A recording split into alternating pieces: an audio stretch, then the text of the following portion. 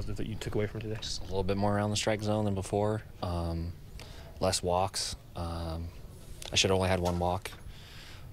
So just kind of focusing on that and keep building. A lot less 45-foot sliders. So just keep building off of that. And then in the fourth inning, what do you think went differently in that inning? Some bad luck.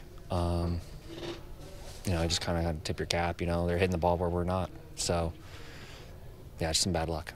That home run by Austin Riley in the first, did you think that was going out when that was hit?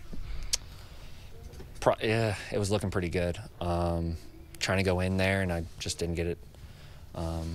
Yeah, I was kind of hoping the ballpark would keep it in, but I was thinking it was going out. Obviously working on your game and trying to improve every night. How difficult but also improvement is it to go up against a team like the Braves? I was excited for it.